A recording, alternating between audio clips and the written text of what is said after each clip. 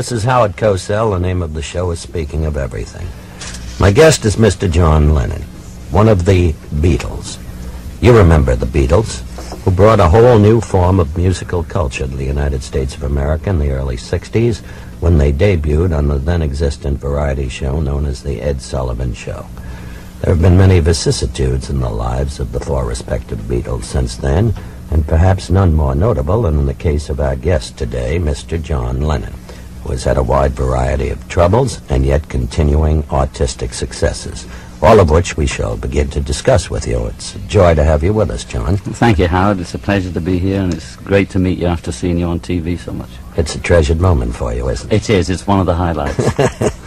John, let's get right to the heart of your troubles and get those out of the way. The continuing apparent attempt by the United States government to effectuate your deportation from this country. The whole thing derives from a marijuana count against you in England, doesn't it? Yeah, and during the 60s in England, I may as well do a bit of background on it. There was a headhunting policeman who was scoring or collecting all the pop stars in England. And he got them by hook or by crook, mostly by crook. He's now in jail. And I was one of his scalps. And I still contend I was planted. At the time I didn't know, because I still half believed that those things didn't happen. And in England they also had a law that said if you were in a building, if something was found in your house and you had nothing to do with it, and you were away on holiday, then it was your responsibility. So that's how they got me. And it's sort of being used to say that I can't come in. It's like a technical hitch, you know. But the government could drop the case tomorrow. It's just a matter of somebody saying, oh, forget it. Because it doesn't only affect me. There's people that have been here 20 or 30 years, my immigration lawyer told me, that have been bussed over here since, say, for one joint, and they've tried to throw them out, or have thrown them out. People that have lived here most of their lives, they don't know any other country. And they ask you, which country do you want to be deported to? So my case is still up in the air, and once a year they tell me I have 30 days to get out. That was going to be my next question. I've read on several occasions, this time Lennon has to go, and yet it has not eventuated. Well, that happens about once a year, or it seems to be once a year, or maybe twice, that they give me 30 days to leave, and then my lawyer appeals it and gives me another few months to try and fight the case. I think the weirdest thing about it is, A, that it ever started, and B, that it's costing the American people a lot of money to try and get rid of me. How did it actually get started? Well, I piece things together the same as anybody else, and there was an article by Jack Anderson that sort of astounded me, I mean, I thought something was going on, but I was really astounded. And it seems to have started by a Senator Thurmbold or somebody. Strom Thurmond, perhaps. That's the From one. South Carolina, yeah. Sounds like something that happens to you in old age. So I got Strom Thurmond in my arm. Well, many people have. Yeah, right. Well, I seem to have got him in my arm too. Apparently, according to the things that I've read, and I don't know for sure either because I'm no detective, but he sent a letter to somebody sort of suggesting that they shouldn't allow me to stay. And it really stemmed from an article in the Rolling Stone which said that I was going down to San Diego for the Republican convention, which A, it wasn't true because nothing was confirmed. There was nothing set. And it all started after that. And then next minute I knew they were telling me to leave. And I said, why? What for? And it's been going on for 3 years. I've been living in New York for 3 years. And I'm still here, and I don't intend to go because I just think it's wrong, I love it here, and they're not sending me back to Siberia. You don't care for England? I like England. It's my home. I like England, Scotland, and Wales, and Ireland. I like the country. It's going to be there. It's not going to go anywhere. But it's good to be in America. It's the center of the world, as far as I'm concerned. And this is where the music came from that influenced me as a child. And we had all the Doris Day movies and the things, and the Heinz Beans. We all thought they were English, but, we were like a 59th state in Britain. And I was brought up on Americana, and I feel comfortable and at home here. It's no secret that you've smoked joints in your time. No, it's no secret at all, And the only strange thing about it is when they bust me, I wasn't smoking. I wasn't doing anything. So maybe that's the way the cookie crumbles, you know.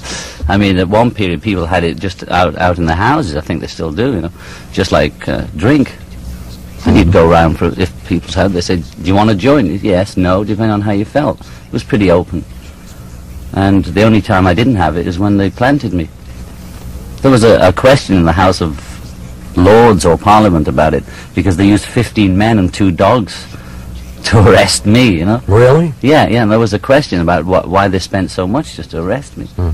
They only had 2 dogs at the time. I just want to spend another minute or two on your case and then get to music, to your career, the career of your former colleagues, and in some respects still. You had wanted the man who originally prosecuted you, the particular prosecutor, plus the chief immigration officer, your attorney had wanted them as witnesses for you in a more contemporary proceeding. Isn't that so? Yeah, that was about 3 or 4 weeks ago.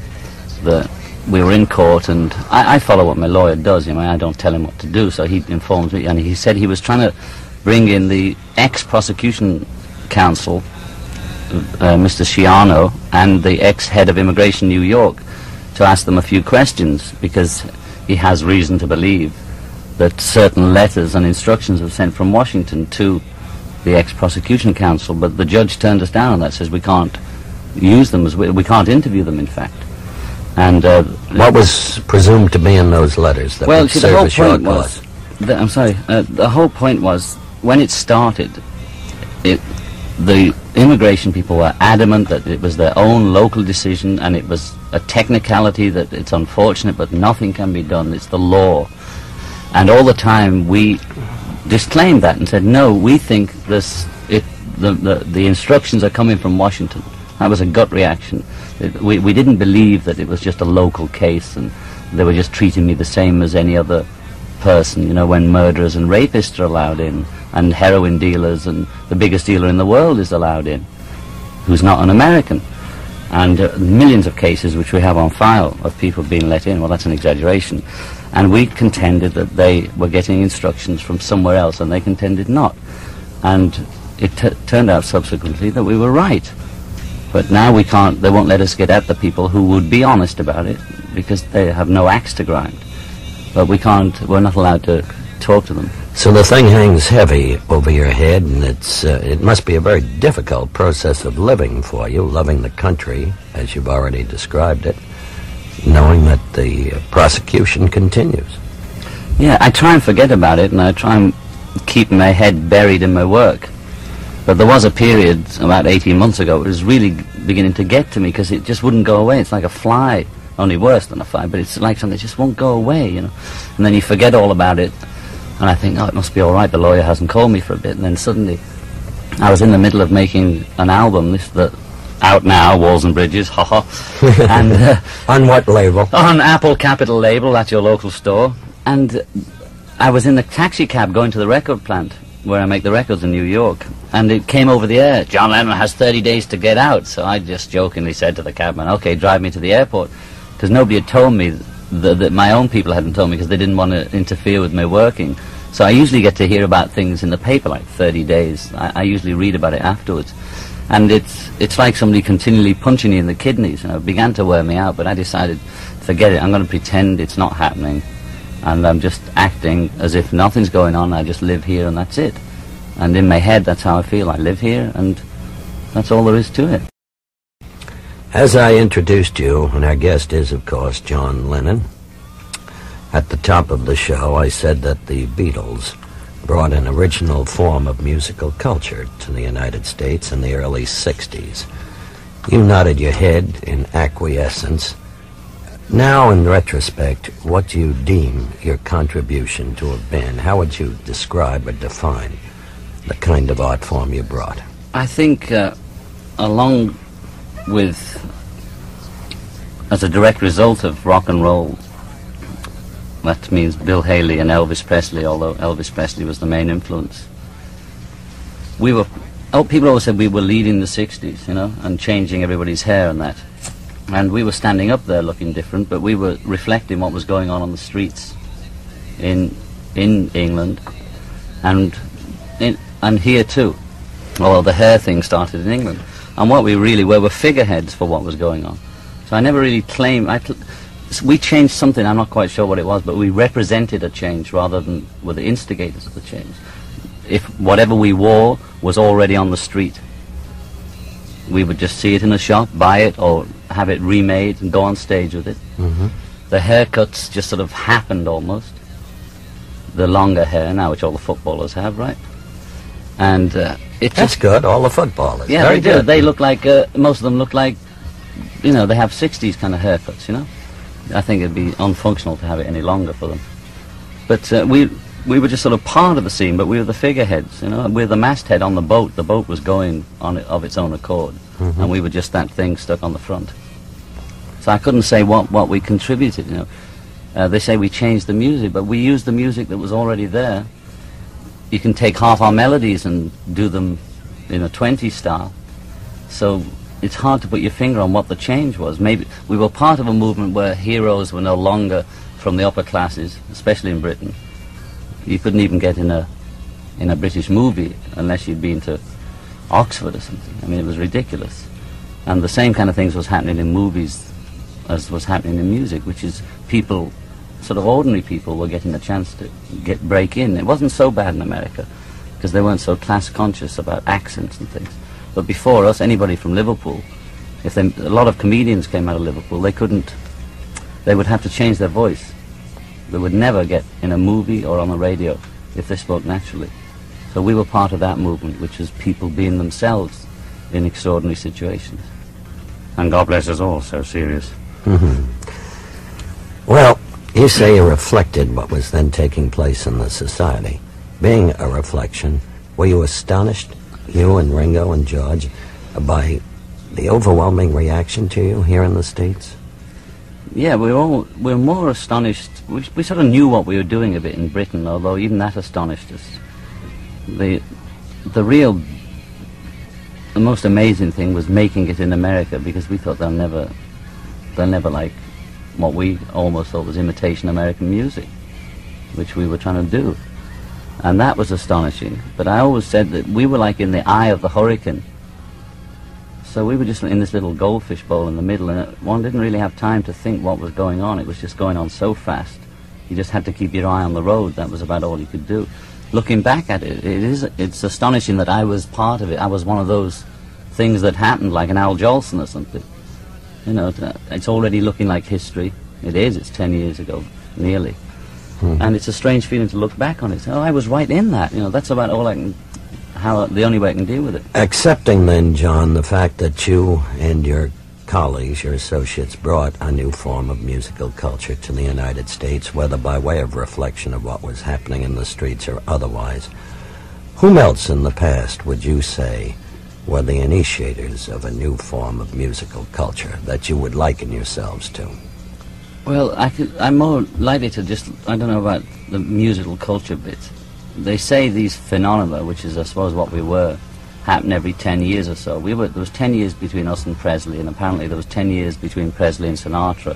So you would say Sinatra and Presley? Yeah, and evidences possibly of Bing, but it's almost more like we were the rock and roll period, which was a 10-year span of birth and formation into different kinds of music.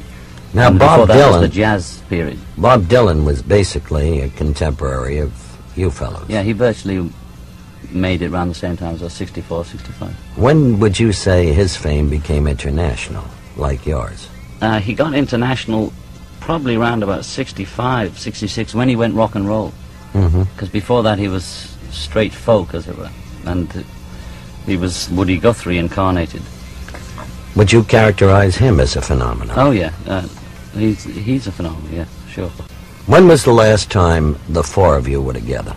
Must have been at least 3 or 4 years ago. I've been in America for 3 years. I don't think I've seen George over here once. That's 3 years ago. So it must be 3 or 4 years. Paul, Ringo and I were in Los Angeles about 6 months ago together. Paul was in New York 3 months ago. I was in LA with Ringo 2 months ago. George is on his way over to start his tour. I'll go and see him, folks. And I'll probably see him before or after the tour. I'm almost thinking after, because he'll be so wound up before the tour. Obviously, it's very difficult for you all to be together, even if only in the light of your own difficulties and Well, yeah, because going into and out of this country. yeah, because George and Paul also had a little problem with the dreaded devil weed, and they have trouble getting in and out of the country. But if you apply 8 months in advance, you might get in. Do you think there's any possibility, giving way to the concession of possible legal clearances, of the four of you ever working together again? Yeah, I think it's quite possible, because there'd be no reason not to. Now, whether we do live performances is another matter. That's a whole ball game. But it's quite feasible that we'd make records together, because I've worked with Ringo. I've worked with Ringo and George. The only one I haven't worked with since the breakup is Paul. And I've worked with Elton John. I've worked with Harry Nilsson. We all work with lots of other artists. So why not each other? It's quite possible. There is a remaining and enduring affection between and among you. Yeah, we went through a sort of divorce pangs period where we were all a bit uptight with each other. And I think it was mainly... Why?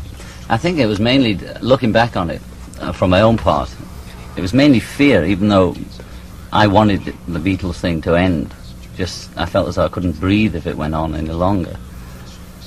And also it was sort of dying, you know. Do you think it was smothering you individually? Yeah, it was that, and we were no longer enjoying it. And all through it, we really did enjoy it. There were lots of messing and times we hated it, but basically we did it because we liked it. The rewards were as a sort of bonus.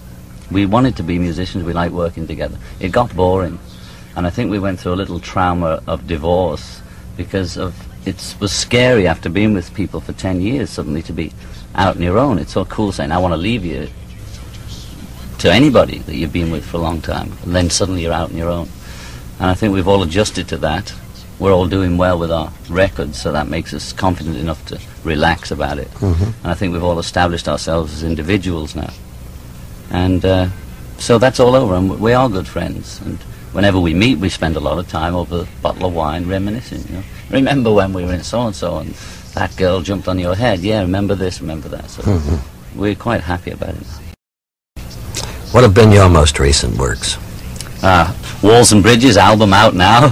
Which you mentioned. Well, did I mention that? Oh, yes. And there's a single from it out now, which is Whatever Gets You Through the Night, featuring Elton John on piano and vocal harmony.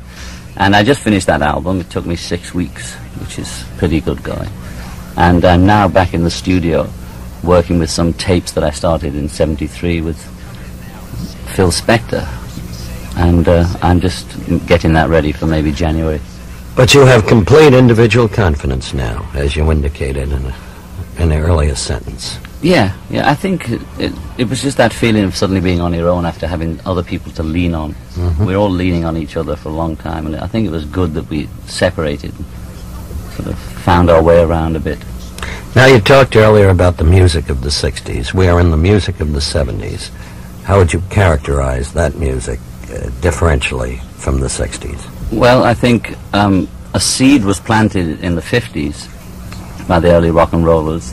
It became a young tree in the 60s, and now it's sort of branching out into all different forms, but the seeds were already there in the 60s and the 50s. And now you're just getting variations. It's a bit like jazz. Although I don't know a lot about jazz, early jazz, I do know that it started out as one form. Then it got a little more diverse, a little more complicated. You got your avant-garde, you got your traditional, you got your blues, you got all these different fields of jazz, and I think that's what's happening to rock and roll. And it's almost killing it as well, because I think jazz got a little throttled by intellectualism. And it's an interesting statement. You said it's almost killing it as well. I think jazz got a little throttled by intellectualism. Is that a vocal implication, that intellectualism is throttling contemporary music? Yeah, I'm partly to blame myself as well. It's sometimes take too much thinking about the music and discussing it and not doing it. And I think it seems to happen to all forms of art or culture, even sport, not even sport, everything. What we seem to do is we have something, and then we refine it, and we refine it, and we refine it, till it's no longer resembling what it started out to be. And it has its own set following, but it loses some kind of natural spirit to it. And I think rock and roll has, that started a few years back, and it's still happening. I don't think it'll kill it for good. I think it's a kind of music that'll be around. There'll be jazz, there'll be rock and roll, there'll always be that kind of music, but I think it's in danger of taking itself too seriously. What is your feeling about those who object to so many of the lyrics extant today? I think I understand them, but most of us, quite a lot of us anyway, use four-letter words. You know, I know most men do. Usually they don't when women are around, which is some kind of, well, it's hypocritical really, but it depends, you know, who the woman is. And I think that kind of thing is the same kind of thing that used to ban books. You know, words can't kill you. And people that banned words in books, it didn't stop people buying those books. The books were smuggled in. If you couldn't buy Henry Miller in the early 60s, you could go to Paris. In England, we used to go to Paris, and everybody would buy Henry Miller books because they were banned, and everybody saw them. All the students had them. And I think if they, if there is a problem with lyrics and words of records, I think then they should have, like they do on TV, saying on this show, this radio show, we're going to have a few lyrics that might upset people, so don't listen to this show. Because I think we should be able to express ourselves without, as long as we don't harm anybody. And I don't believe words can harm you. You've fallen prey to those charges to some extent, haven't you? Yeah, I had a record a few years back called Woman is the Nigger of the World. And a lot of stations wouldn't play it because they said their black listeners objected to the word nigger, but actually it was mainly white people that objected to it. You know, it's a sort of, it's a tricky psychology there. And of course now that one could probably get away with it. This is only 3 years ago.